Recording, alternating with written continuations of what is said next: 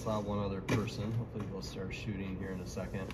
And so you have front left channel, right channel, sides, and rear channels. So if someone is shooting a gun in the map behind me to the right, this will let me know that someone's happening behind me to the right.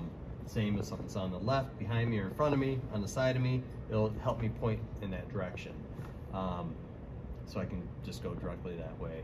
A game like PUBG is programmed in 7.1, but they don't utilize the center channel. But a game like Call of Duty, Warzone, they utilize the center channel.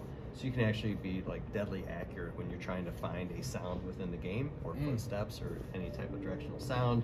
You can get right on it. Oh, here's people right here, but no one's, okay, so that person's moving. Let me just make them mad.